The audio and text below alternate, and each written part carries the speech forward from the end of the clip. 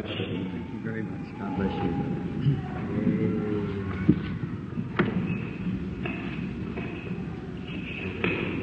It's a grand privilege to be back again tonight in the house of the Lord, to service with you, brethren and sisters, in the like precious faith of the Lord Jesus. I think a lot of it was my part last night of maybe holding a little too long. I've got the reputation of holding long services.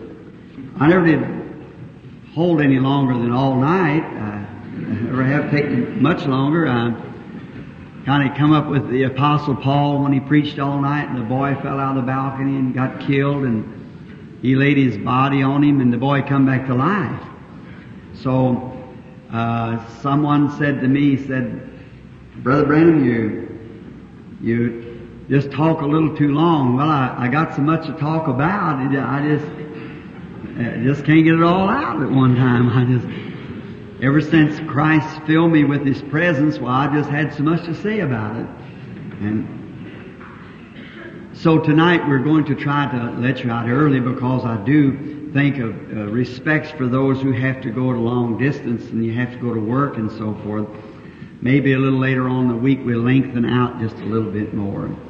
And last evening we had a prayer for the sick, or what we call many times referred to as healing service. Of course we know we do not heal anyone, but we just pray for them.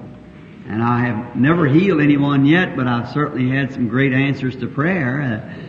Seeing the Lord, He healed the sick.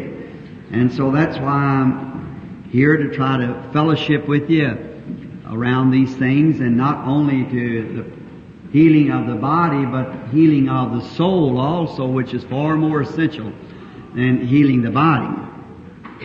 Now, it is possible that if you live long enough, you'll get sick again, because sickness, the Bible said, many are the afflictions of the righteous, but God delivereth him out of them all. So we have many afflictions promised, but a deliverance from them. In the discussion when the late Jack Cole, many might have known him, he was a very personal friend of mine. I thought very much of Brother Jack, and he had such a, excuse the expression, like a bulldog faith to just hold on for healing. And he would, someone would come up with crutches, he had him a axe or something there, he'd cut them up and break them up before he hadn't prayed for him. He wasn't going away on them crutches anymore. And if they couldn't walk away, they could crawl away until they got enough faith to. And he had a little anvil and a hammer laying there, and someone would come up with glasses on to be prayed for their eyes. He'd reach up and take them off, break them all up with the anvil, throw them over to one side. So he got in some trouble down in Florida. Satan set a trap for him and got a child that he took the braces off of. Of course, you know the story. Reverend Gordon Lindsay was down there in the trial when the judge said, you claim that boy to be healed. And Brother Jack said he was healed. Oh, said there's no such a thing as that. So when I took the braces off of him, he walked across the platform. He said he was healed. So now if you can produce one scripture where God ever did anything like that, would be healed here or something, it'll just last a moment, while I'm willing to take down on it. Brother Lindsay raised up and said, I can produce the scripture. Said, let's hear it. Said, one night on a stormy sea, Jesus told Peter to come walking to him on water. As long as he walked, he was on top of the water as he believed, but when he got ready to disbelieve, he sank. So that's right. So the judge could dismiss the case. There could be no more about it. That's exactly it. See, he was, as long as he was walking, he was all right. But when he began to doubt, down he went. And that's just how long divine healing lasts, as long as you believe it. And that's how long salvation lasts, just as long as you believe it. Amen. Someone said to me some time ago, said, Brother Branham, I don't care what you would produce, what you would say, or anyone else, that you might raise up 10 dead people and make every cripple walk, said I still would not believe it. I said, certainly not. It wasn't for unbelievers. It was just for those who believe. That's all. It's just for believers. Jesus said to those that believe. Unbelievers are not even included, see. You're just to be pitied. Something wrong somewhere. So if you're a believer, why, it's for you. If you're not a believer, then it's not for you. And someone said, would you, out on the street one day, said, would you tell this man standing on the corner what's wrong with him? I said, you know, God takes His man, but never His Spirit. His Spirit upon Elijah, come on Elisha, and then on John. The one is up on Jesus, came on the church, and on down through the age. Satan does the same thing. He takes His man, but never His Spirit. I'm just about minded when they put a rag around Jesus' eyes there in the court that morning. He hit him on the head with a reed and said, prophesy and tell us who hit you and we'll believe you. He never opened his mouth and said a word because he didn't clown for people. He only obeyed God. See? Amen. Satan said to him, if you be the Son of God, why, perform a miracle here before me. Let me see it. You heard that said. See? Just remember, that's the devil. See? That's him. He said, if you be the Son of God, said just perform a miracle and turn this bread, this rock into bread, and I'll believe you. He said, it's written, man shall not live by bread alone. And then at the cross, Satan and those priests said, if you're the Son of God, come down off the cross, then we'll believe you. He could have done it, but he had been obeying Satan. See, he don't do what Satan says, he does what God says. And any servant of God does the same. Just obedient. So when you hear those remarks, just remember where it comes from. Don't despise the people, but feel sorry for them, that they're in total darkness and blindness, maybe ordained to that condemnation. Then what?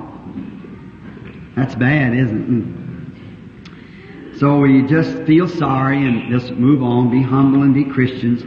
Now, tonight I want to speak to you upon a little subject that perhaps maybe just kind of till we get our audience kind of balanced and begin to let all the superstitions rub out. And last evening I thought for the first time it was pretty good to see as many as responded to the Holy Spirit. Of course, I could have counted at least 12 right in here that thought it was a hoax or something like that, but you're going to have that anyhow, you know, so you just don't let that interfere with the ones who do believe. They're disbelievers, unbelievers, and in a bad shape. So just pray for them. But now tonight I want to approach the subject of conferences. Now I want to read a scripture found in Isaiah 1:18. Come now, let us reason together, saith the Lord. Though your sins be as scarlet, they shall be white as snow. Though they be red like crimson, they shall be white like wool. That's a very familiar old gospel text. Perhaps your pastors has approached it many times. And I think it's one of the most outstanding texts or sympathetic of the Old Testament. God trying to hold a conference with the people to reason things out. Jehovah God, who made heavens and earth and all the creatures that's on it, and yet would ask to have a conference with the people to let's reason it out to see what it would be. We hear so much lately about conferences. There's been so many of them, and there's so many conferences being held across the nation, around the world. I was at Visalia, Illinois a few weeks ago, or Visalia, California, a few weeks ago, and we had the Armory building, something about like this or a little larger. And the first afternoon there were so many people piled into it before it got dark they turned away around many hundreds, and the next night there's nearly 2,000, so we couldn't stay there any longer. We went up to the fairgrounds of a neighboring city.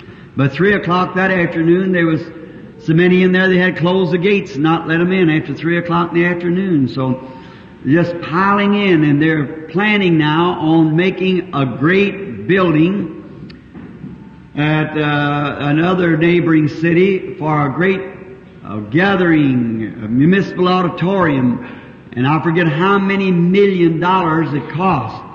Way up, I'd say maybe $25-30 million. And they said or announced it on the radio and in the papers that within 2 years' time they would more than pay for the building by just conferences. If it is going to have this great place that many great clubs and so forth that holds their conferences and lodges and things would already trying to book it up for years ahead, bringing the money to the city of the people that comes into the city for these conferences and meetings and so forth. We find out there's a lot of getting together in these last days, more than there used to be. And I think it's time that God's people begin to get together more. Come, let us reason together, saith God. I think it's time that the churches got together. Our little differences got tore down, and we got together with being one. Jesus prayed that we might be one. This will all men know that you're my disciples when you have love one for the other. And it's time, I think, in this time that we should be assembling ourselves together and becoming more one. For we are not divided. We have different ideas, just like our thumbprints are not alike, and our appetites perhaps will not be the same, but yet in principle, we are human beings, and that's the way it is in Christianity. Our differences of our organizations, yet one, we are one because we're children of God, born of His Spirit, washed in His blood. And that's why we're here tonight, is in a conference. This is conferences where we get together. We've had them in a nation, national.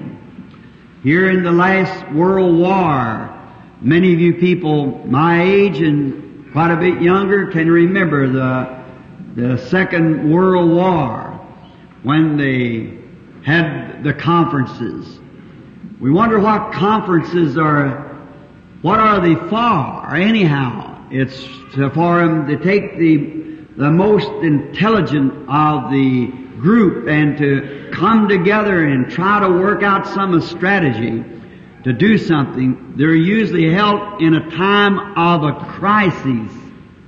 It's when they call conferences together in a time of crisis. It'd be a wonderful time to have one in the Universal Church of the Living God, wouldn't it? On account of the crisis that we're facing, communism and all the things, the isms of the world. The church is cooling off, and it's time for us to come together and reason, get together on these things. Now, they call one of the conferences of the world conferences the Big Four. Many of you remember that when the Big Four powers met together. Our own beloved Dwight Eisenhower, our president, and then also Churchill and the other big powers of the world, called the Big Four Conference.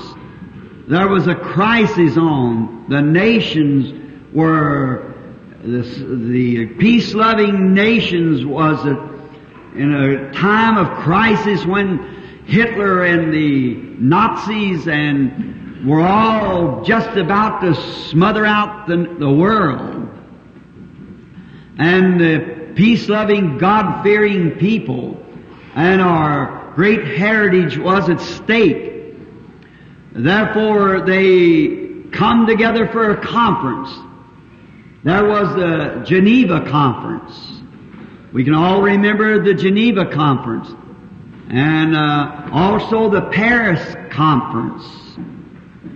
How that they do that, they see that there's a crisis arising, and then they call the very best that they know how, the heads of the nations, come together and reason out among one another what they're going to do.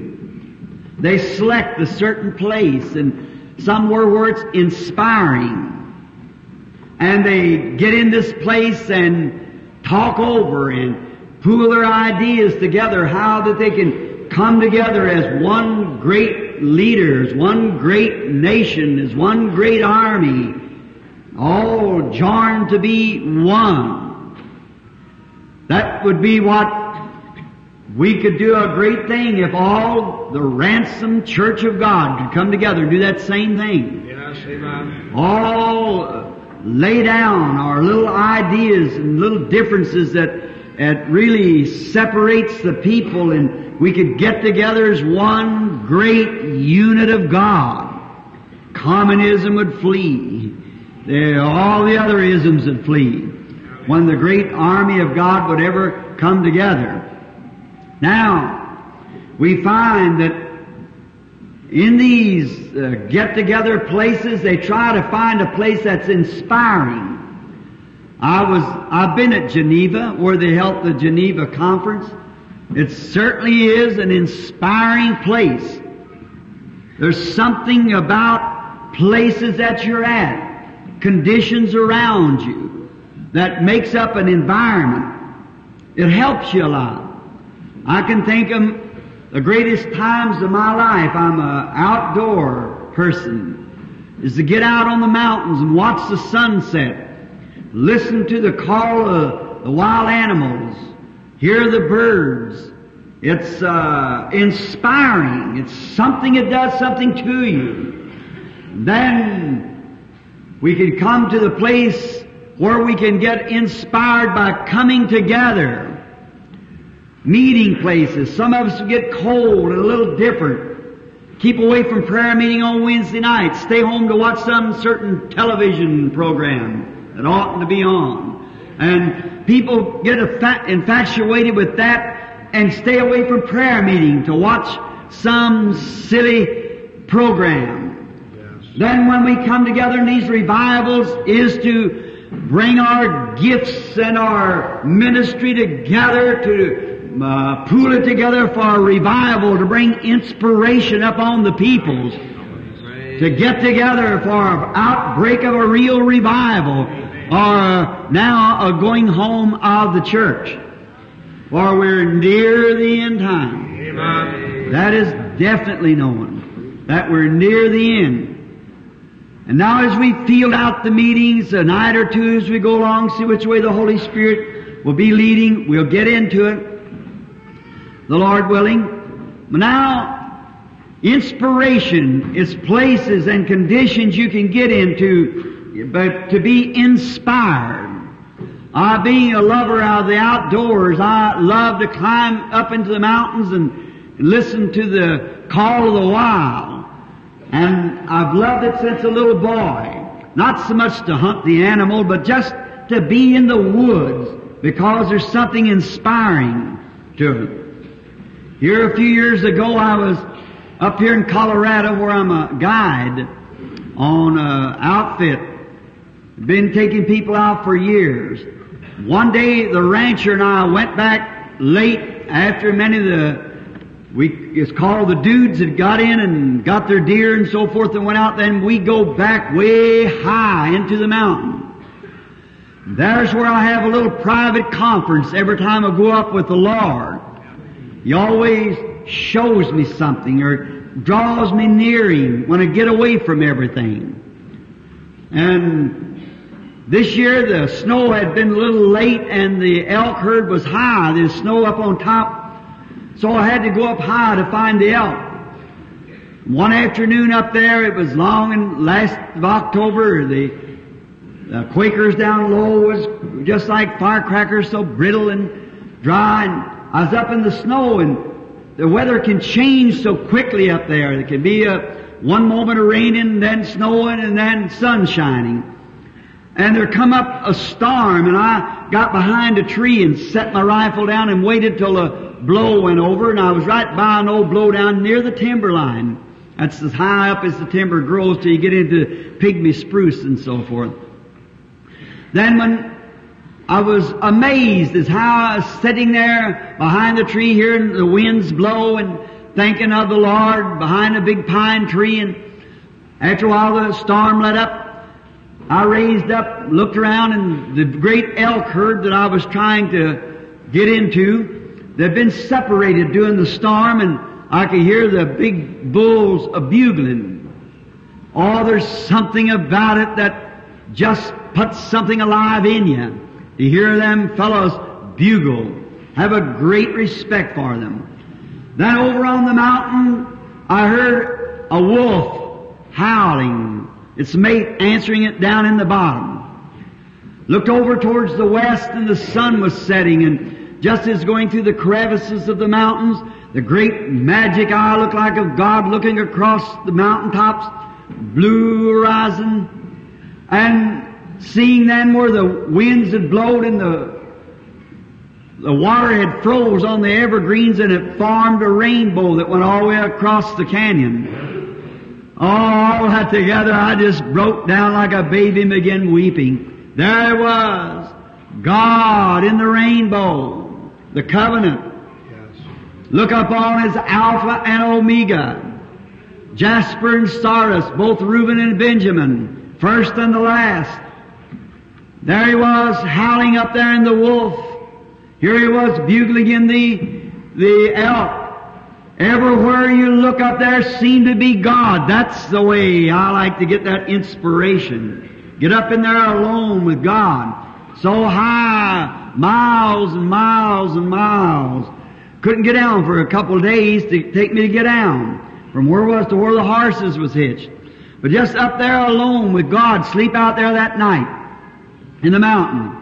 And while I was up there, I just got one of them kind of a real rejoicing spirits on me. I guess it's not strange to you Pentecostal people. And I got so happy I set the gun down against a tree and began to run around and around the tree, just jumping around as hard as I could, screaming to the top of my voice, praise the Lord, praise the Lord. And I guess if somebody would have come in the woods, they'd thought there was someone out of the insane institution there. Round and around the tree I went just as hard as I could go, screaming and kicking up the pine needles. I had to blow off the steam somewhere. I'd have bursted. I was just having a wonderful time because I was right in the presence of God, having a conference with Him. Praise. Just speaking, how great Thou art, how great Thou art. There you are everywhere. You are there in the skies, and the magic eye of the sun running to and fro through the earth. There you are in the rainbow. There you are in the wolf. There you are in the elk. There you are in the winds. Hear them blowing through those pines as if to say, Adam, where art thou? See, moving around. Inspiration, a real, genuine conference having with God. And all at once I was interrupted. And I just don't like to be interrupted in them kinds of times. So I just like to scream it out till I get all satisfied. Then I looked and there was a little pine squirrel. Oh, he is a little rascal about that long. The blue coat policeman of the woods. And he scared everything in the country, and they all listen for him because he's always ready to chatter at something.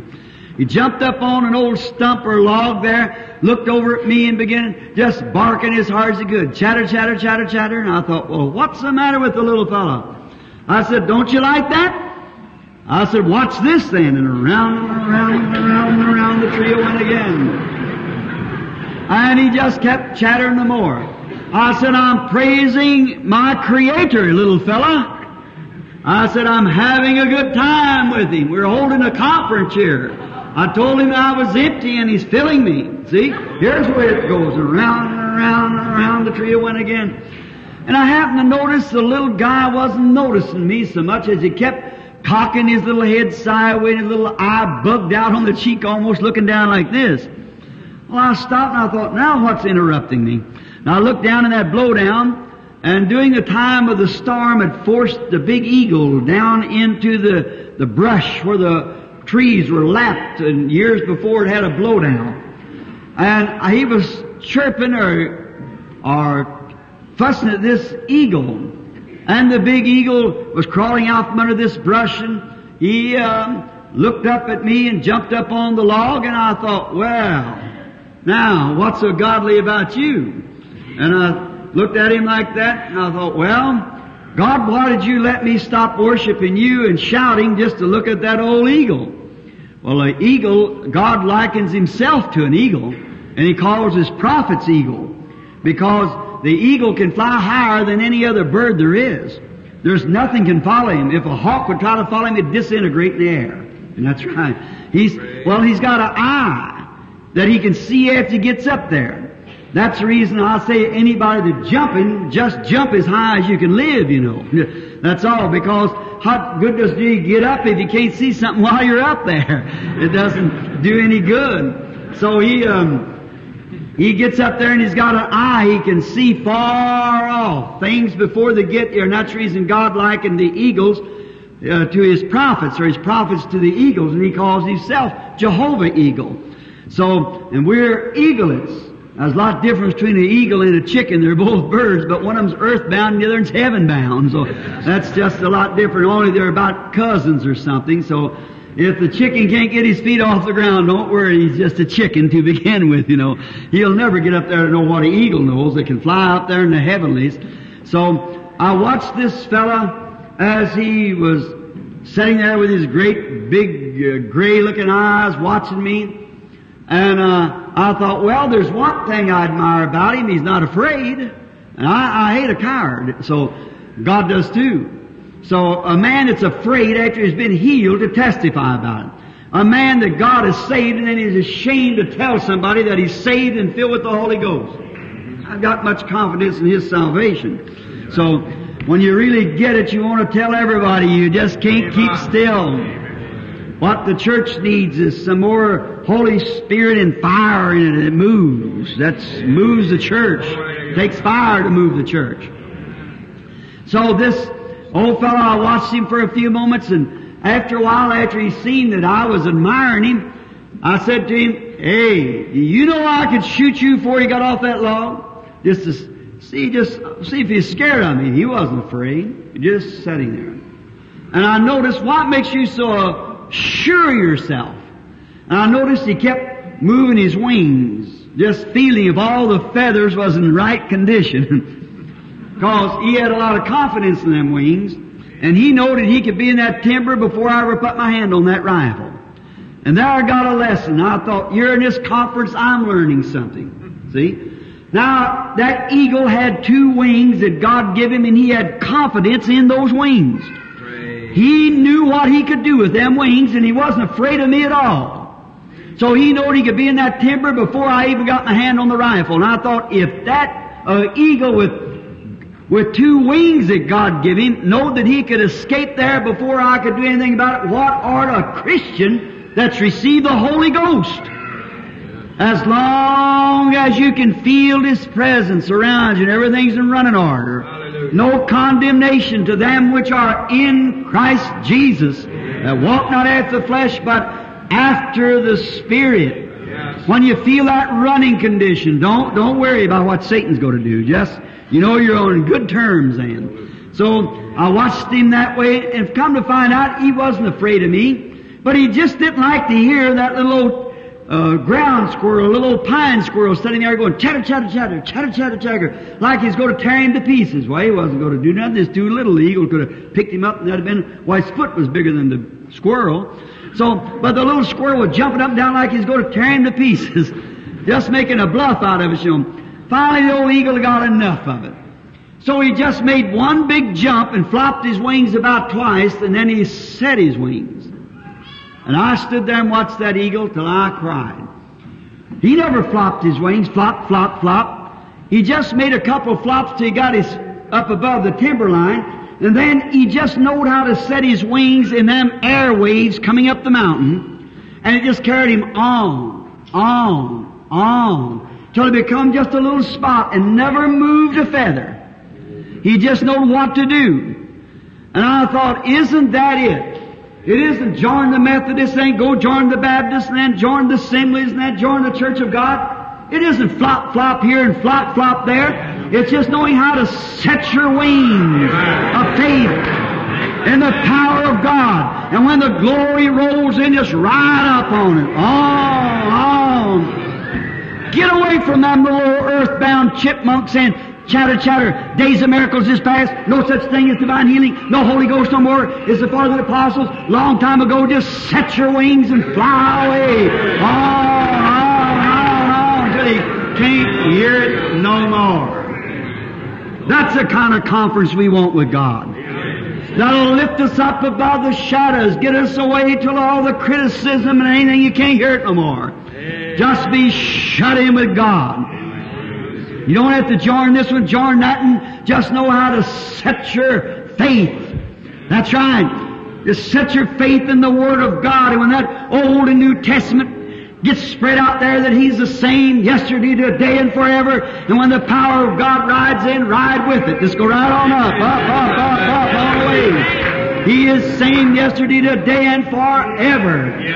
He cannot fail. Oh, these conferences, it should be a prayerful consideration for all of us. We shouldn't just let one happen and then not pray for it, both national and church and whatever it may be. We should always pray. A minister friend of mine, good Christian brother, at one of the Geneva conference, he was waiting on his radio to hear the returns of it because our nation was at stake. And our great heritage that our forefathers fought for was at stake. And he was a righteous, good, godly man. He was sitting, listening. Someone knocked on his door, and a modern beatnik with his beard, dirty. How in the world that American children could ever go for such stuff as that? And then get out there and knocked on the door, and he said, "Sir, I'm here to sell some of my poetry and my songs." He said, and they won't hear me, and said they won't give me an audience. And they tell me you're an influential man in the city. He said, "Good man, come in and sit down just a minute. I'm listening for those returns." But oh, he wouldn't stand still. No, sir. That was more important than the outcome of the nation. And that's the way a lot of church members gets today. That little bitty fandangled things that happens amongst people is more important than the real church of the living God. Let's forget our little things and fly away. Let's listen for the returns. Now, they had another conference I'd like to speak of just a moment. The last conference they had at the UN building, where the East and the West met together, where Khrushchev took up his shoe and beat the desk with it. Eisenhower and Khrushchev met. Eisenhower represented the five free world and Khrushchev the Eastern communist world. And that went right over the head of many people not praying concerning it. But if you happen to notice, that was a direct answer and a direct prophecy fulfilled at that time. It was direct prophecy. The East and the West had fulfilled exactly what Daniel said. That the 10 kingdoms, wouldn't mix like iron and clay would not mix together. And the word Khrushchev in Russia means clay. The word Eisenhower in English means iron. And iron and clay could not get together. Oh, as we see these things approaching, we ought to be on our knees crying out, "Oh Lord Jesus, do something for us right away." We might try to pull the last person that can be brought into the kingdom of God. Pulling ourselves together and having conferences and meetings and get-together and prayer meetings all night long. The trouble with the church tonight, we just go and kneel down and pray and yawn a few times or sleepy and tired and have to go home and go to bed. It isn't like the early Pentecostal church. They prayed all day and all night. I met these old-timers from 40 years ago, said they'd pray all day and all night, walk on the streets. Today we become classical and want to compare with the big churches, and that's where we make our mistakes. I'll tell you, the church was in better order 40 years ago for the coming of the Lord than it is tonight. Because we are the Laodicean church, we realize that this is the age we're living in. And that's the only church that Jesus has found outside His own church, knocking on the door, trying to get back in His own church. Our differences has turned Him away. Our separation of brotherhood and the way that we went after things of the world instead of things of God. We ought to have been plumb in the Canaan's land, and here we are in the wilderness, wandering around and around again, just like they did back there. We should be having all kinds of gifts, signs, and wonders in our churches. Instead of that, God can raise up something, and then we all get scared of it and walk away and say, well, you don't understand these things. What do you think they've done in that wilderness for 40 years? Walking around and around over the same old grounds. We've took Acts 2 and 4, Acts 2 and 4, Acts 2 and 4. We've run it to death. Let's go on. The promised land's there. For whatsoever thing you desire when you pray, believe you receive it, you shall have it. Acts 2 and 4 is right. But it ain't all of it.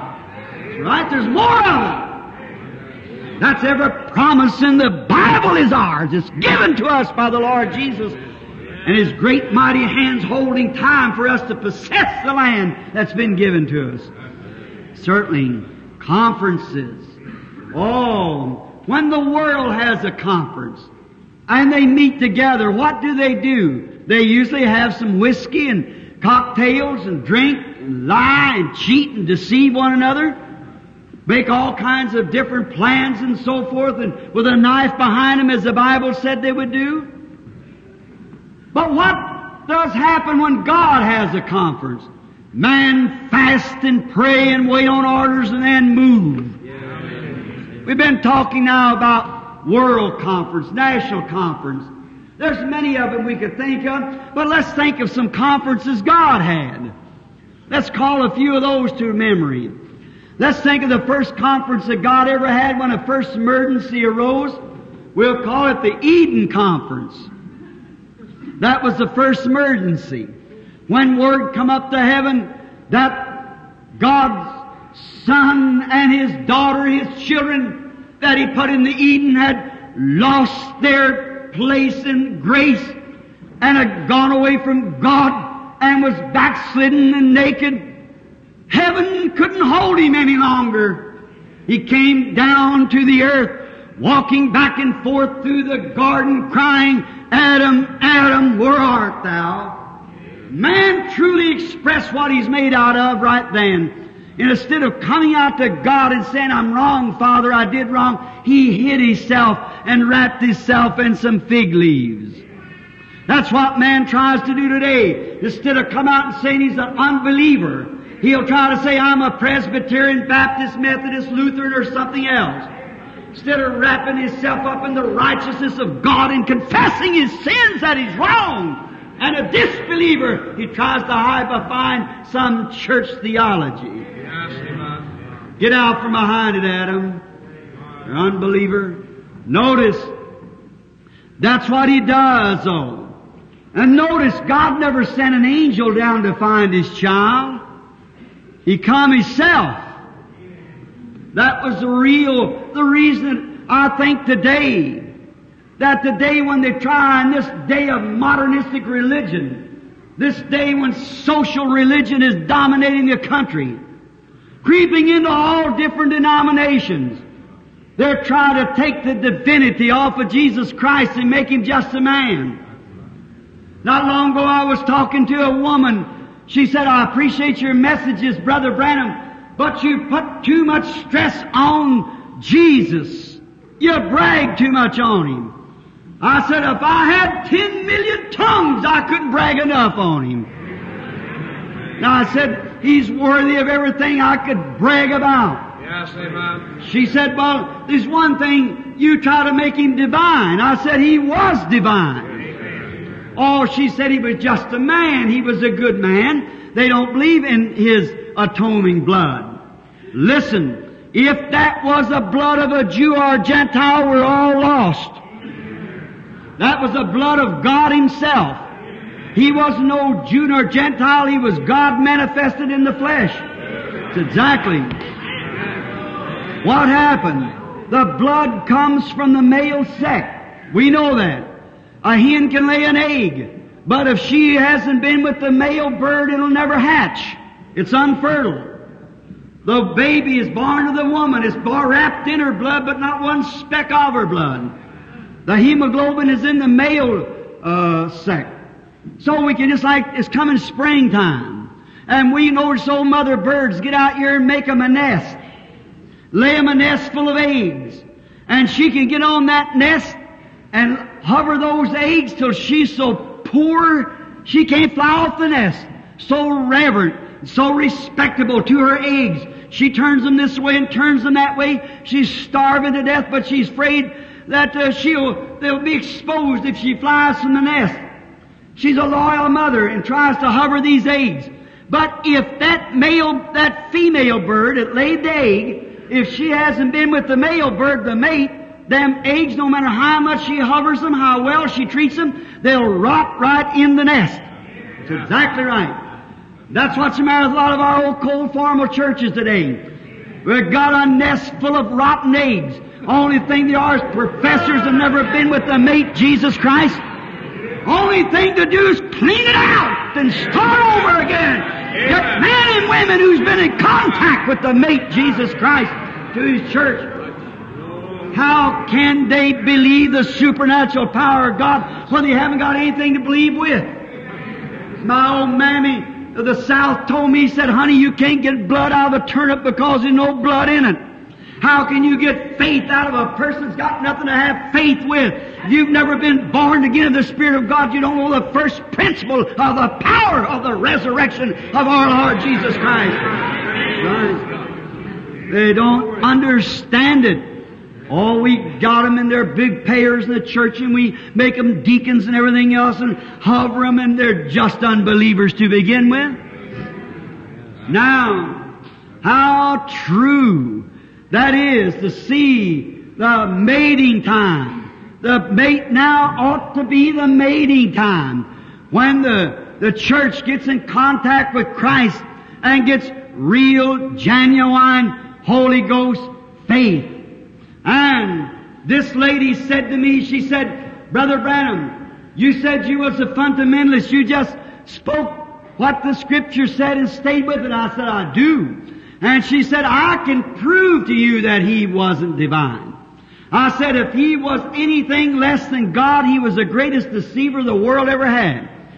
I said, the Holy Ghost, God, overshadowed the Virgin and created a blood cell in the womb. This blood cell was the Son of God. Through that blood we have remission of sin. Man knew nothing about that woman. She said, I never knew a man. And that was God Himself tabernacling with man. God Himself. She said, and you make Him divine. I said, He was divine. She said, I'll prove it by your own Bible He wasn't divine. I said, let me hear you say it. She said in St. John the 11th chapter, when Jesus was going to the grave of Lazarus, the Bible said He wept. And if He was divine, He could not weep. Oh, I said, lady, that's thinner than a broth made out of a shat of a chicken that starved to death. I said, how could you base any theology on that? I said, He was both man and God. No man has seen God at any time, but the only begotten of the Father has declared Him.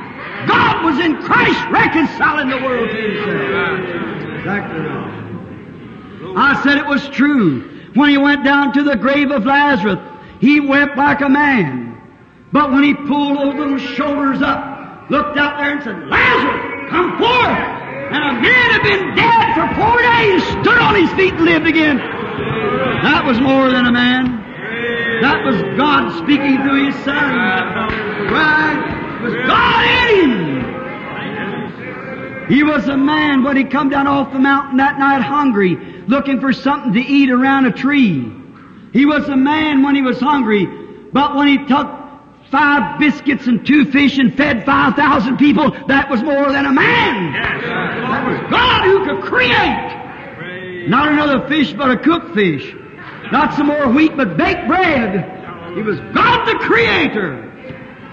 He was a man laying out there on that back of that boat that night. One of those devils swore they had drowned him. Perhaps 10,000 devils of the sea said, we got him asleep now and we can drown him. The little boat pitched about like a bottle stopper in a storm. Out there they thought, we got him now. He was a man when he was asleep, tired and weary from his service.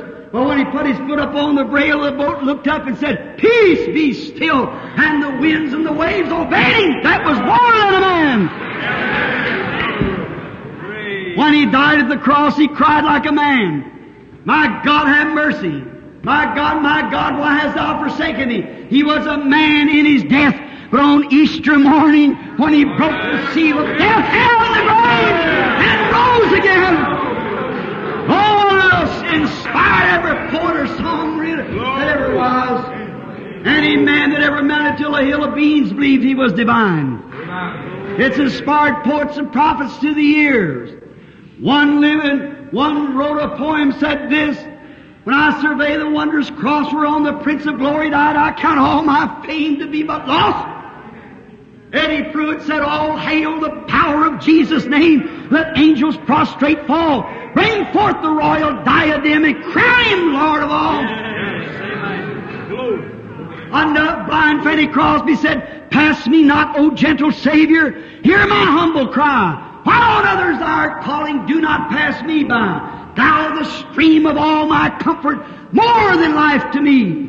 Whom have I on earth beside Thee, or whom in heaven but Thee? Another one, Cloud rolled out, this living He loved me, dying He saved me, buried He carried my sins far away, rising He justified, freely forever, someday He's coming, oh glorious day.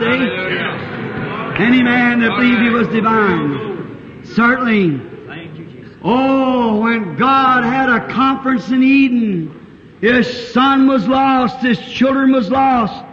That's the reason He never trusted redemption with any angel or anything else but Himself. We was redeemed by the blood of God. And now, that blood cell, that's what gives us boldness to stand on His Word. That's what gives us boldness to walk in the face of demons and opposition, because we know we're coming covered with the blood of the Lord Jesus, which is the divine powers in the blood of Jesus. Now, watching, we see this conference, God coming through the Garden of Eden. There's something got to be done. There's emergency on. His children's lost. You don't know what to do. Comes down in the garden, begins to hunt them up. When He found them back in there hiding behind some sort of a man-made creed, what did He do? He selected a certain tree and called them out. And He had a conference, and there was a decision made how that man must be redeemed. And man has worked on fig leaves ever since, but God has never recognized nothing but the blood that He started with at the beginning.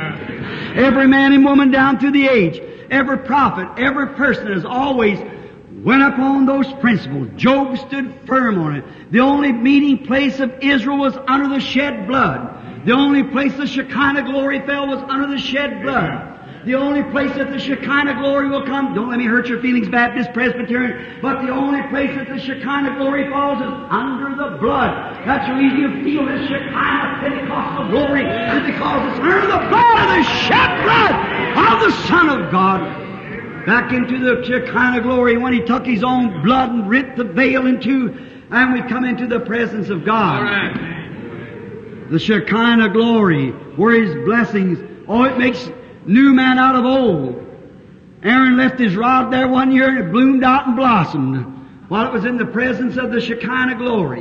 Any man laying in the presence of God's Shekinah glory will take an old dead sinner, dead in sin and trespasses, and bloom him out to a new creature in Christ Jesus. A conference. A conference. God made His decision. That's what we would call the Eden Conference. You know, this time passes too quick. See, you don't even get started till it's time to stop.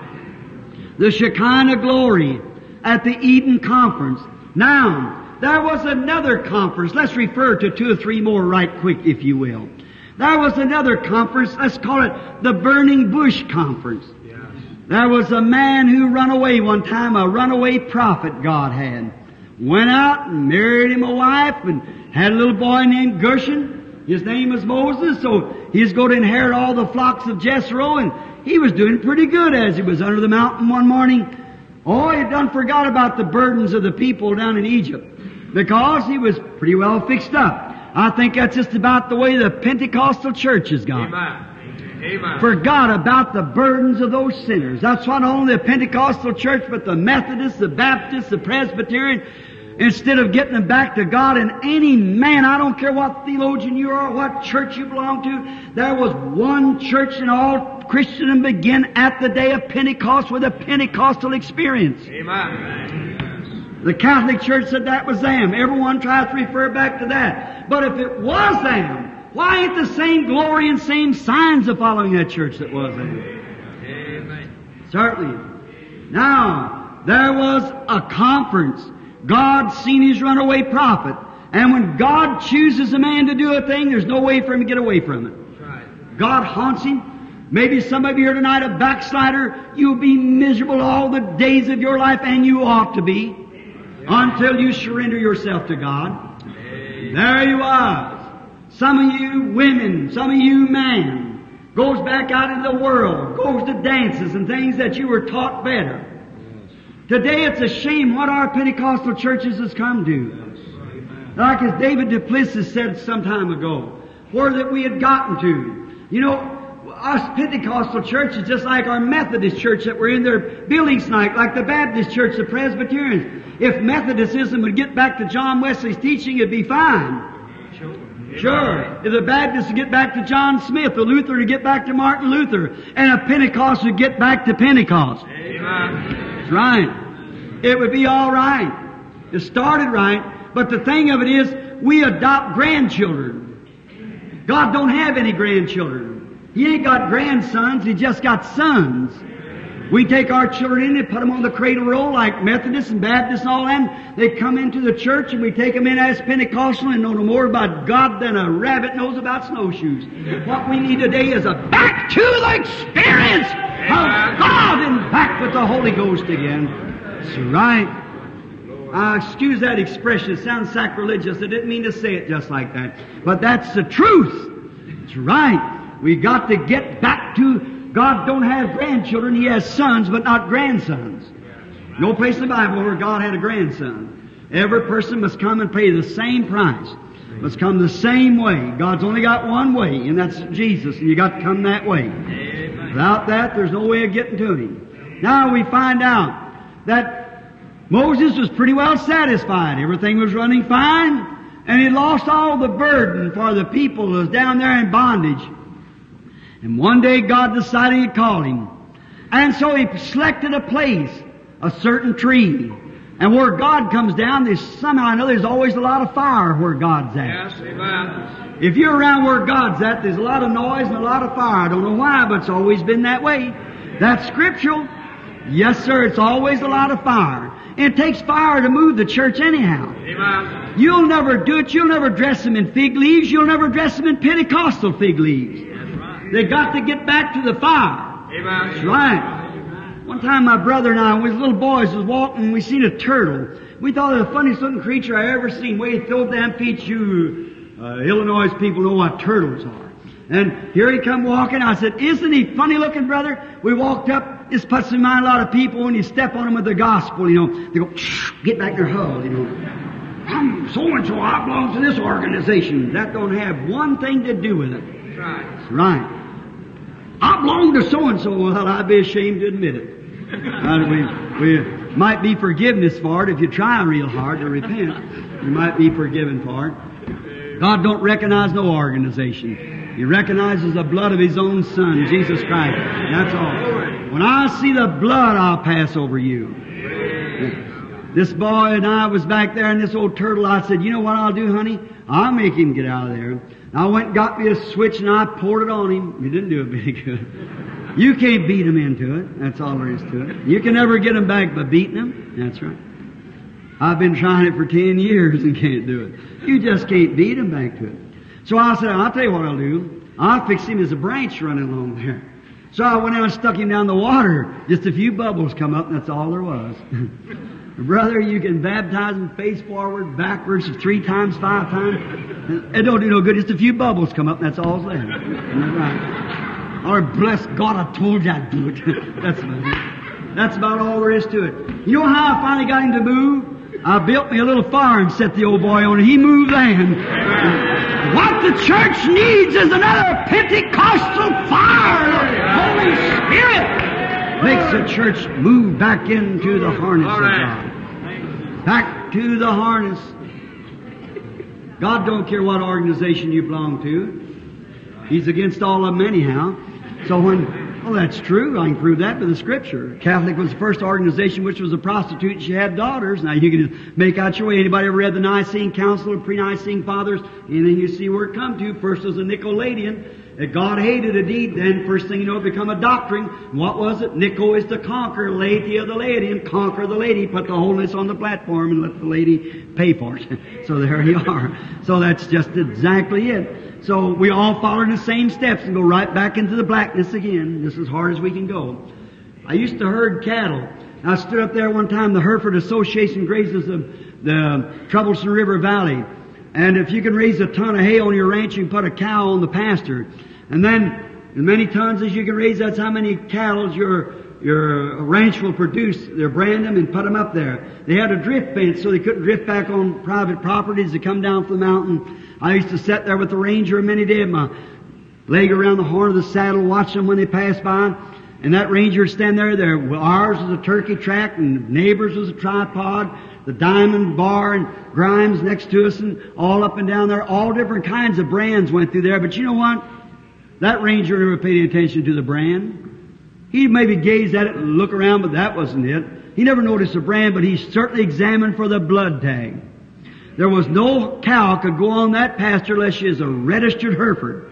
That's where he'll be at the judgment bar. He won't ask you where you belong to the Church of God, Assemblies of God, or Pentecostal holiness, or whether you're oneness, two-ness, three-ness, four-ness, five-ness, or whatever you are. He'll look for the blood tag, and that's what will take you in. Will be the blood. When I see the blood, I'll pass over you. Exactly right, brethren. See, that's right. So, getting back, now we find that there was a conference that forgot all about.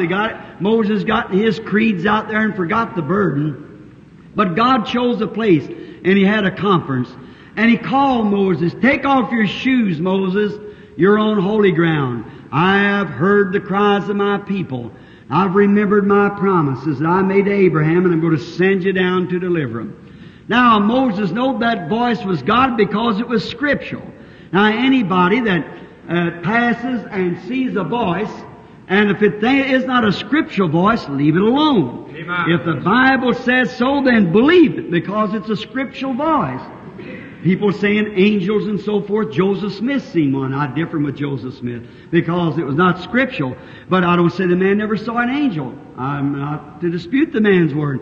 There's been many angels and so forth saw. But if any angel, Paul said in Galatians 1:8, if an angel from heaven come preach to any other gospel than that which I've already preached to you, let him be accursed. Yeah. That's right. Stay with the Word. Right with the Word. And what the Word says, stay right with it. Don't move from there. And Moses saw that the conference he was holding with God, or God was holding with him, was exactly scriptural, because God made the promise and He said He would deliver him, and God said, "I chose you, Moses, and you're going down to do it." Moses goes right down into Egypt and performed the miracles that God told him. We haven't got time to go into it as I'd like to, but you understand, when he come back out bringing the children of Israel out to the promised land, right in the path of duty laid the Red Sea. It's strange how God will lead His children right into traps. Sometimes wheelchairs. Sometimes with heart attacks. Sometimes He leads His children. Why? To see what they'll act. See what reaction they'll have on an action. See what they'll do. Every son that comes to God must be tested, tried. In the Old Testament, a son was born in a family, but he had to be tutored and raised up and tried. And then he was placed as a son, or adoption, placed into the body. Then when he was once placed, then his name was just as good on the check as his father's was. He was heir of all things. That's where God's bringing His church, giving him the testings. There laid the Red Sea right in the path of duty. What could they do? Now it looked like all nature was crying for him. There was Pharaoh's army a-coming, the chariots.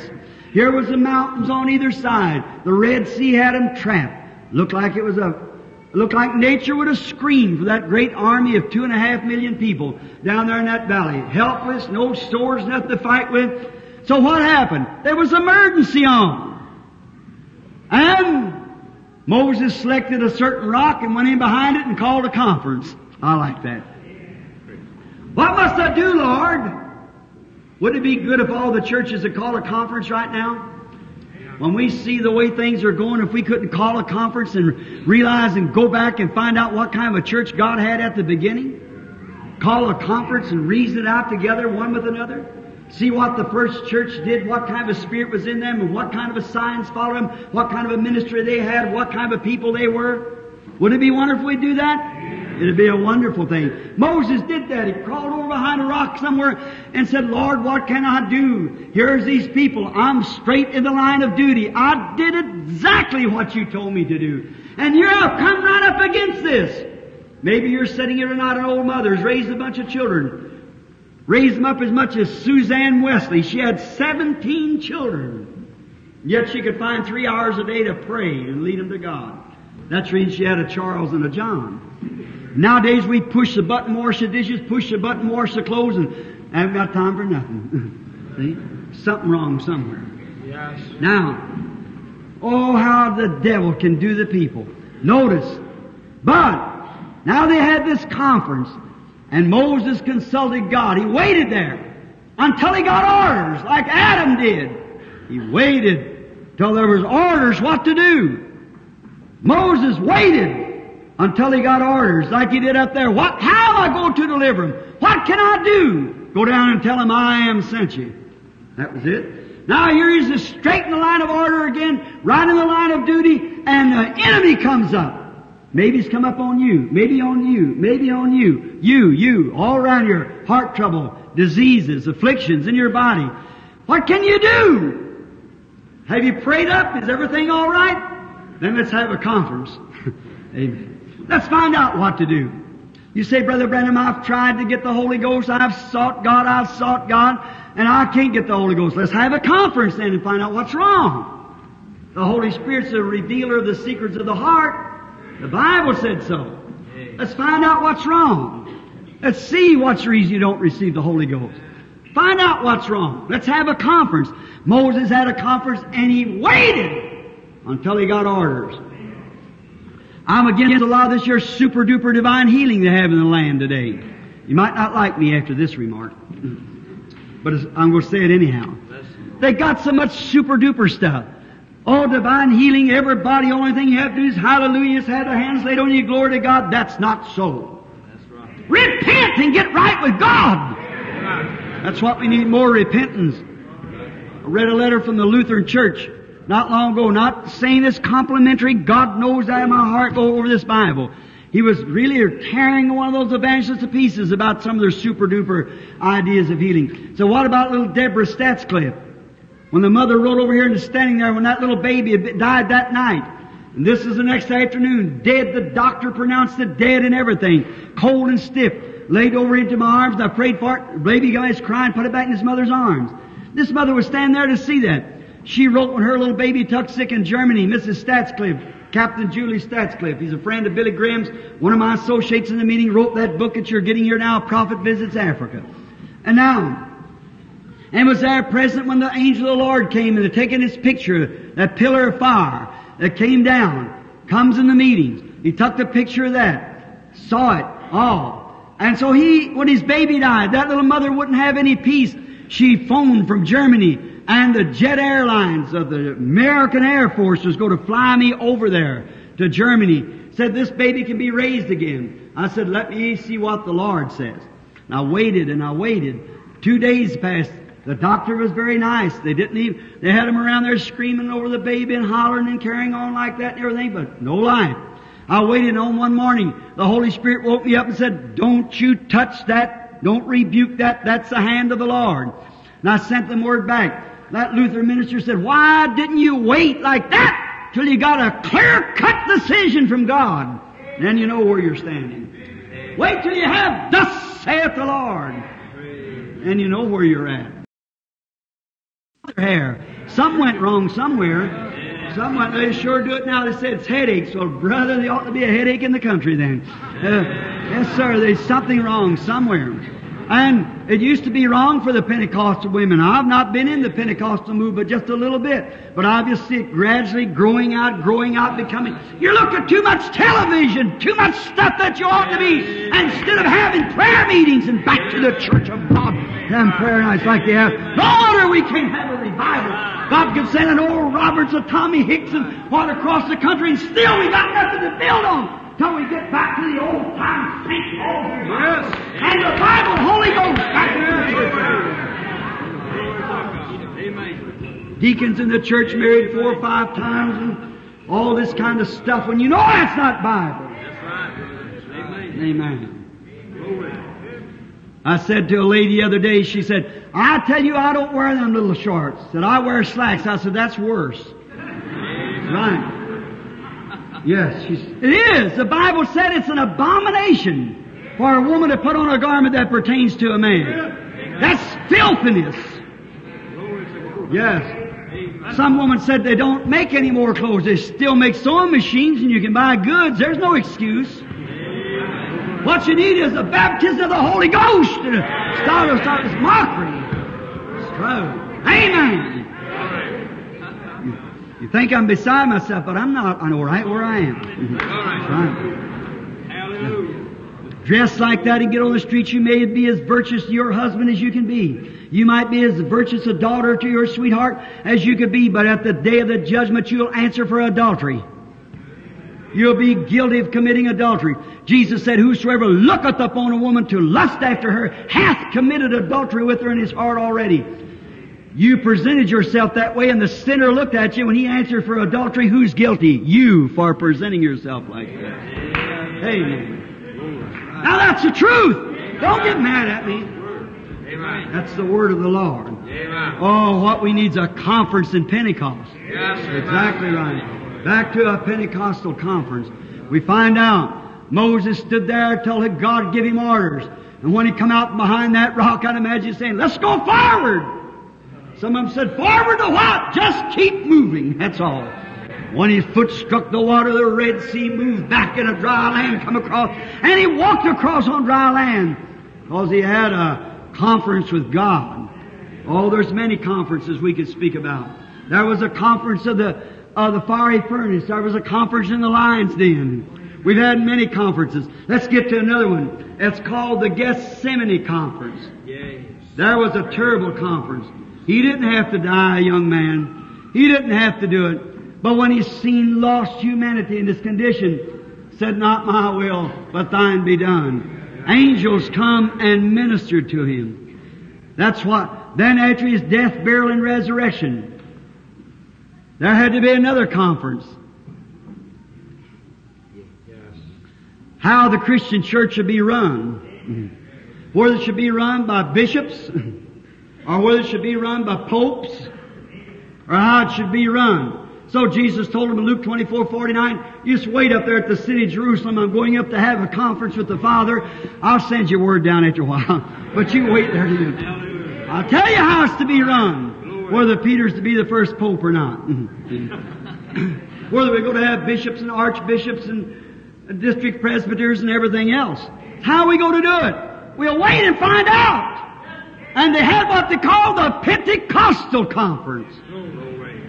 They climbed them little outside steps up, went up into the upper room where 120 people gathered, little grease candle burning. They didn't eat and drink for 10 days, waiting. What's the returns of the conference? It's quite a long one. And they had 10 days waiting. And after a while, the returns came. Oh, yes. There wasn't a priest come up the road with his collar turned around and said, now we're going to take the first communion. You lick out your tongue, I'll give you the wafer, and I'll drink the wine.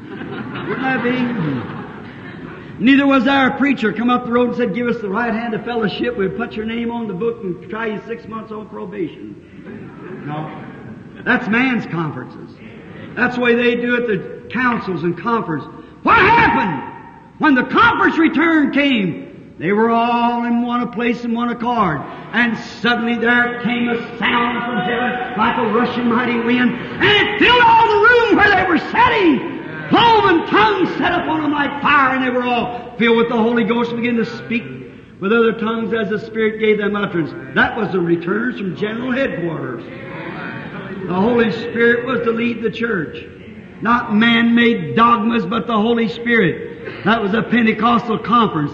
And I think all the way from Martin Luther to Pentecost ought to go back and have a conference again. Amen. Find out! It's the Holy Spirit that's to lead the church. Not dogmas and creeds and Hail Marys and Apostles' Creed. I want you to find me the Apostles' Creed in the Bible. There's no such a thing. But yet we bow down to it and say it, and this is, that's lodge joiners. That ain't Christians. Christians are born again of the Spirit of God. The Holy Ghost comes into them. They're filled with the Spirit. The life of Christ lives through them. They go into all the world and preach the gospel. How far? All the world. Just for this generation, all the world. These signs shall follow them that believe. How far? All the world. Every creature that believes. My name they shall cast out devils, speak with new tongues, take up serpents or drink deadly things. Wouldn't harm them if they lay their hands on the sick, they shall recover. That's what the orders was.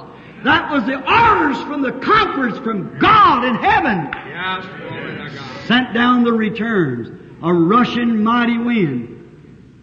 Oh, how far we need another conference, brethren. What happened with the conference? They didn't walk up and say, I now take your hand. I will become a member of this church. Get a salt shaker and throw 3 or 4 sprinkles of dirt or water or whatever you want to call it on them and walk out and say, now you're a member. That's not right. No, sir. Not even to water baptism, which is so essential. It still wasn't the thing. But there came a sound as a rushing mighty wind came from heaven and filled all the house where they were sitting. That was the returns of that conference, the way God decided to run His church. How dare us to try to move one iota from that? How dare we as man to add one thing or take one thing away from it? How can we do it? That's the way the church is to be run. By the power of the Holy Spirit. There was another conference held right away. Those men went forth, preached the gospel, healed the sick. Peter and James passed through the gate called Beautiful, and there laid a man crippled from his mother's womb.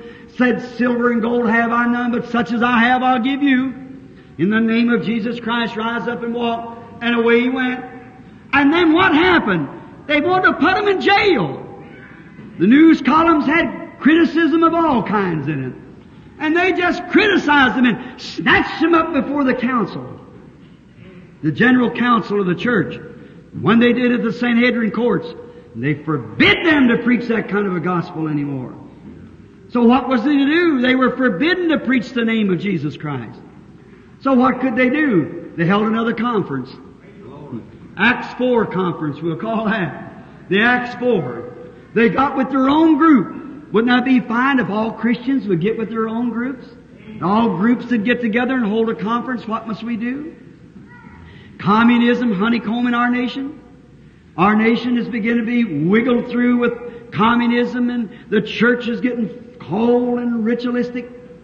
The churches are fighting one another and blasting one another, and members are, you can ask them if they're Christians, say, I belong to so-and-so. That don't have one thing to do with it. God don't care that about your organization. He wants to know if you're born again. If you're not born again, then you're not a Christian. You can only be a Christian when you take the life of Christ in you. If the life of Christ is in you, it'll produce the life of Christ. Could you gather peaches on a watermelon vine? Certainly not. So, watch what happened. They got together and assembled themselves together, and they quoted the Scripture, repeated the Scripture back to God. Said, why did the heathens rage and the people imagine a vain thing? Telepathy, fortune telling, mind reading, all these vain things. Said, why did they imagine the vain things? Truly, stretch before thy hand of thy holy child Jesus to heal. And when they had that conference, and there's about, I guess there's 3,000 converted on the day of Pentecost, and many hundreds and hundreds after that, they probably ranked 8,000 or 10,000 people gathered into a room to pray. And when they did it, praying all with one accord, all the same time, the Bible said that the building was shook where they were assembled together. The answer come back. And the Bible said they preached the Word of God with boldness. Some people are afraid to preach the Word. They'll be excommunicated from their church, their organization. They're afraid of it. Then we need another conference. Acts 4 conference. Are you afraid of what somebody's going to say? As long as God said it, stay with it, live by it, die by it. Amen. Right. And you'll rise by it. Amen. The only thing you will do, the only way you can rise. A conference. What we need is conference. Come, let us reason together, saith God. If my first church would say, God would come in the room tonight and say, if I ordain my first church, and they had the blessing of Pentecost upon them, and what they did, they went forth and showed the signs of the resurrection. Let's come and reason together why we're not having that tonight in our Pentecostal groups, in our Methodist groups, in our Baptist groups, in our Presbyterian groups. What's the matter? There's something wrong. So let's come reason together. How could we reason it? With the Methodists, with the Baptists, with the Presbyterian? No, sir. We can only reason it by God's Word. And the first church was filled with the Holy Spirit, went forth in great signs and wonders. The life of Jesus Christ projected itself in the life of every one of those people. Let's come, let's reason together, saith Lord. Let's come and reason. Though your sins, your unbelief be like scarlet, I'll make them as white as snow. Yeah. Though they be red like crimson, they'll be white like wool. I'll give you a revival. I'll restore back all the year the caterpillars eating, the locusts eating. What the Lutheran left, the Methodists eating. What the Methodists left, the Baptists eating. What the Baptists left, the Pentecostal eating. But I will restore, saith the Lord. It's a guarantee of restoring. That's one thing God promised it in Joel 2. Let's come reason together. What one eat down, left the other, and tuck it on down till it's become a stump. The Pentecost, the real Pentecostal church, the real Pentecostal people, the real Pentecostal experience has begun. It's a historical thing. Now, how could I stand and teach you theology? What good would it do me to tell you that God one time healed the sick and made the cripples to walk and the blind to see and poured out His Spirit and they had discernment of Spirit and done all these things and the sign of the Messiah, the resurrection, followed them down through a church age and then tell you those days were past? What good does a historical God do if He isn't the same God today? What good would it do to give your canary birds vitamins to make good feathers and strong wing bones and keep him in a cage? What good is a school of theology if you can't let the person know that God still is God? If He's just a historical thing, He's past. But He's not dead. He's alive forevermore. He's here now. He's Christ. Certainly, we need to come together and reason it out. What kind of a church was it at first? That's the kind of church. God is infinite and cannot change His mind. God makes a decision, He has to keep it. His first decision of a real Christian church happened on a Pentecostal experience. Now that wasn't a Pentecostal organization, that was a Pentecostal experience, which can come to Methodist, Baptist, Catholic, Presbyterian, or whosoever will. That's an experience that comes. Amen. Love, God's love. Love is the most powerful thing that there is in the world. It conquers anything. It's love. By this you shall conquer.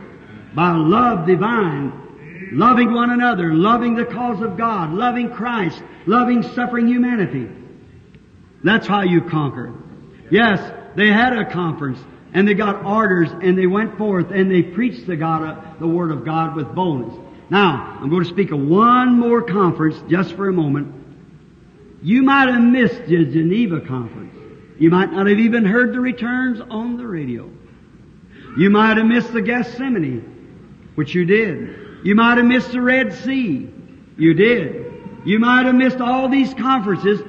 But here's one that you're going to stand. That's a conference of judgment. Amen. You're all going to be there. Yes. Every one of us is going to stand at the judgment seat of Christ to give an account for what we've done with Christ and His Word. There's going to be a conference. And you're going to be there.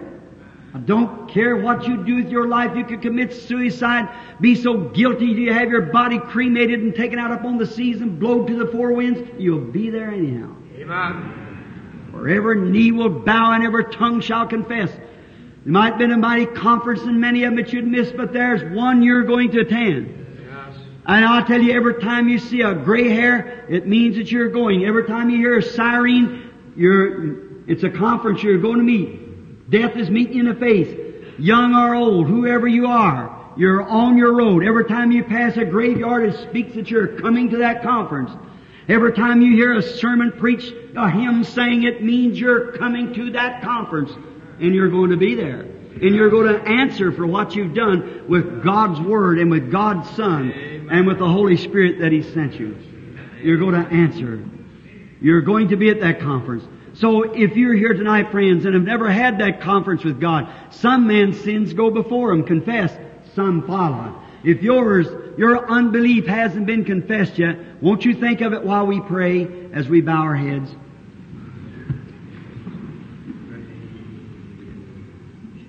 In the reverence and solemnity of this moment, I would ask the solemn question that all people will have to answer for.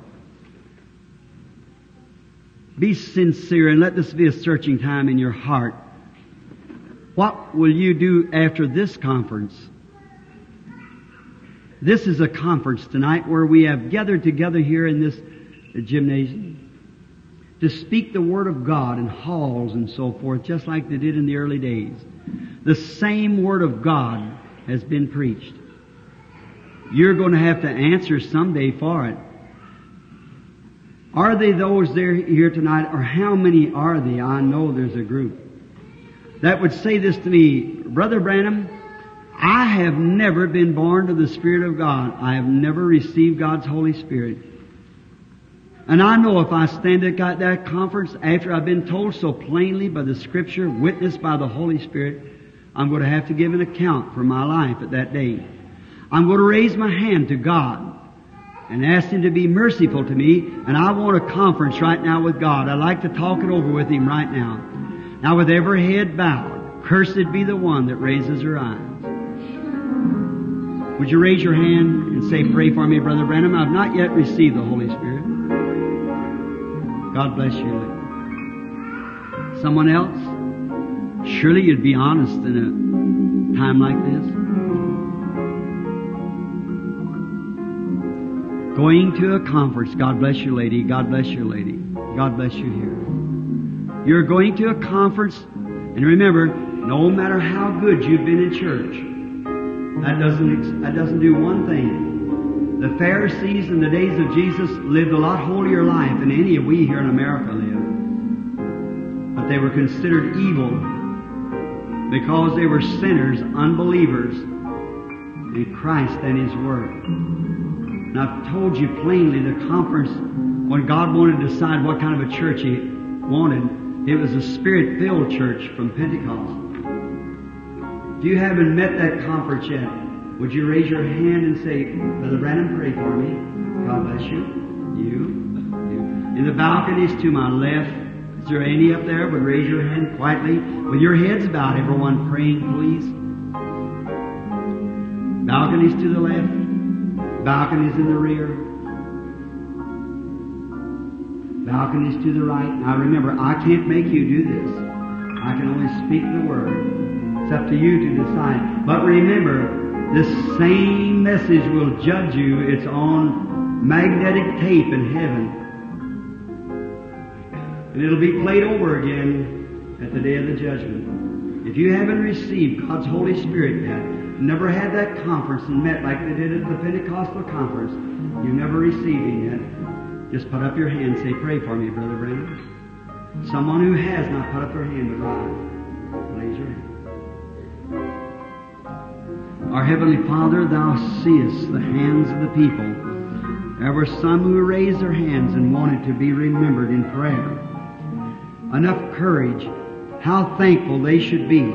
Jesus said, no man can come to me except my Father draws him first. Think of those that we know that's sitting right here that did not raise their hands.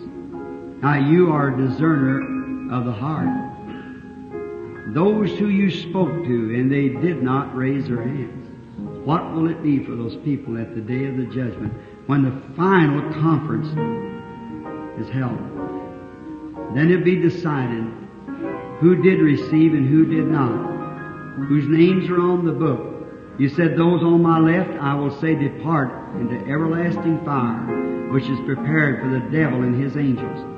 And we know that the time is near at hand. We see the world in a quivering, shaking condition, knowing that the atoms will soon be burning, and the heavens will be on fire, as the Apostle Peter said, and will burn with fervent heat. The atoms of the earth will catch fire soon. There will be a relay, and there will be not even dust left of the people.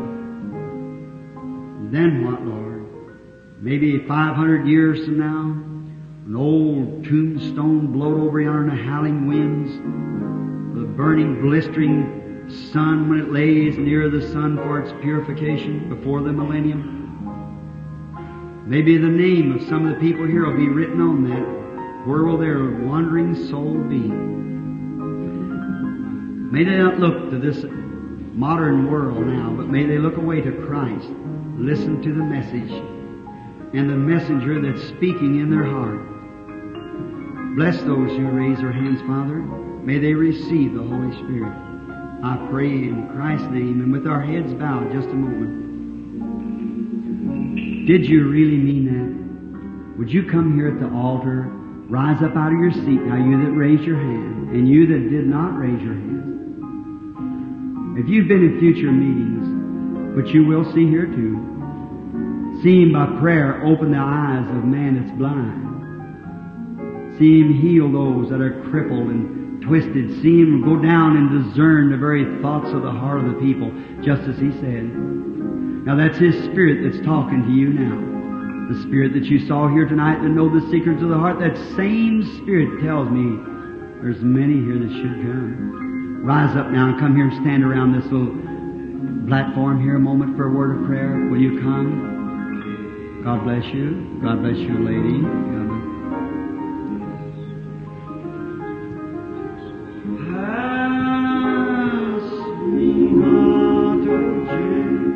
Would you come? Whosoever you believe God hears prayer, come honestly.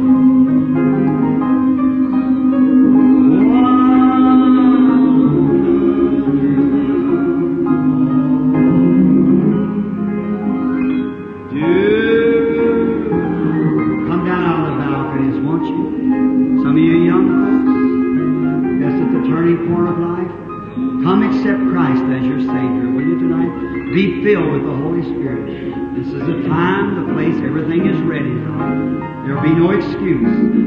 For the very Spirit that's here tonight will stand against you in the day of the judgment. Now you know I wouldn't say these things unless it were so.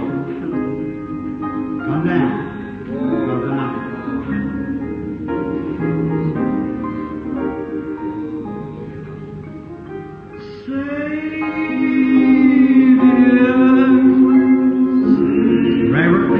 Will you walk out of your seat? Just make a few steps. Come down here. Stand here for me. God bless these as you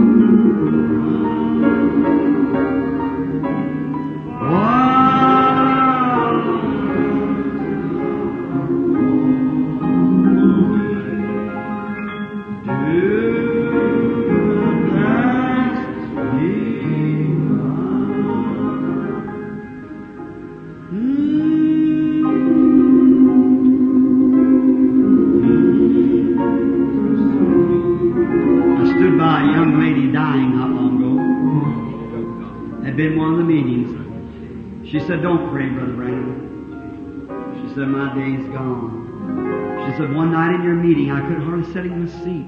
Just sitting with my boyfriend. I asked him if he'd come. He said, no. I said, that was my last day. She said, it's too late now. The girl, a fine young lady, but was dying of a social disease. They could not retire. And the undertaker, a friend of mine, pumped the embalming fluid into her body, kept moving. They couldn't find where it was at. They smelled it, holes that eat in the woman's, young lady's, a beautiful young lady. She said, I should have come. She was a church member.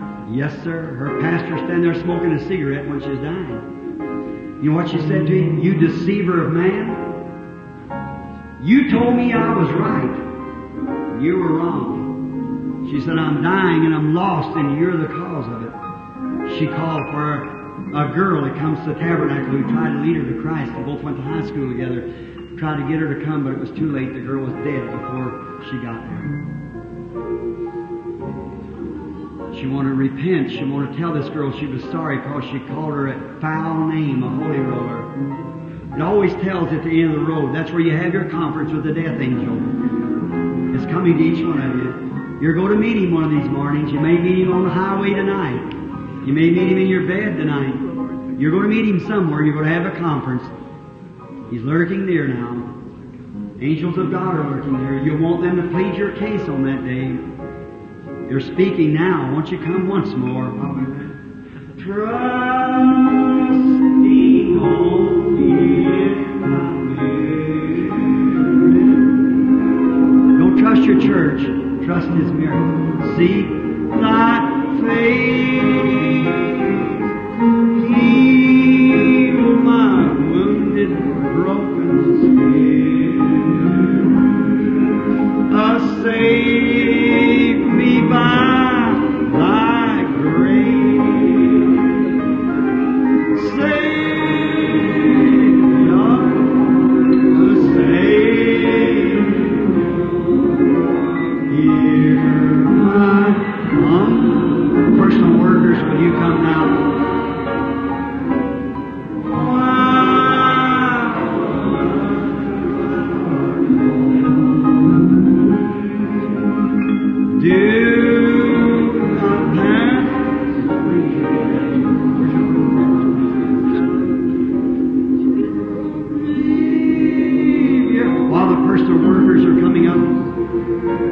Each one getting around, let the women get by the women, the man by the man. Come now, let us reason together, saith the Lord.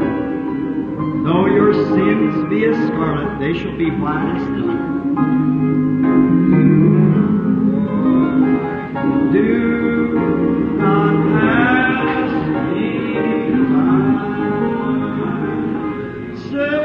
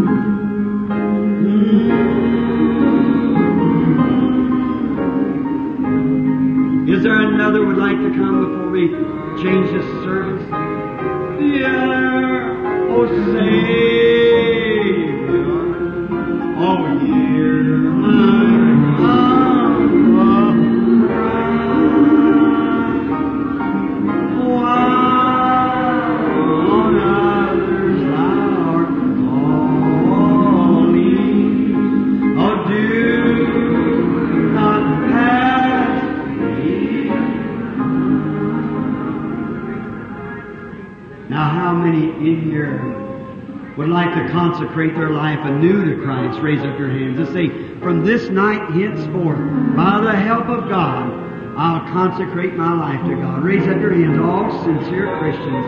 I'll reconsecrate my life to God. All that's sick, raise up your hands and say, I will believe on Jesus Christ for my healing right now. I will. I believe our Heavenly Father is pleased with those people coming to receive Christ. Don't you believe so? Now, let us all stand on our feet just a moment, those who can, for our consecration service, consecrating ourselves to God anew. Let us stand up now to renew our vows and our consecrations to Christ. Do you love Him? Heart changes on Him. I love Him. I love Him. Everyone now, everybody together. I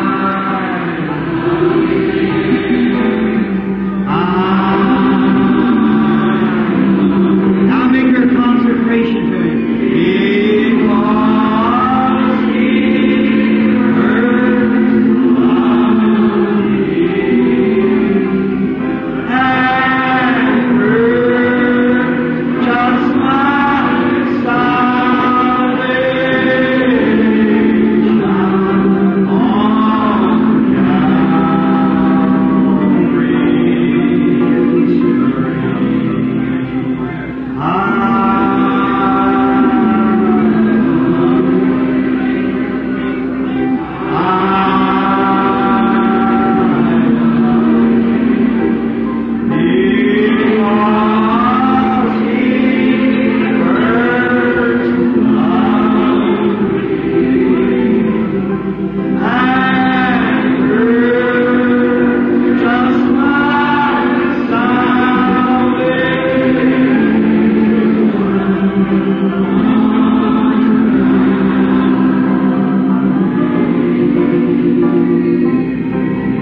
Each bow your head now, and in consecrating prayer, give yourself over to Christ. While I'm going to ask one of the ministers here if you'll come and offer the consecration prayer right there, Brother.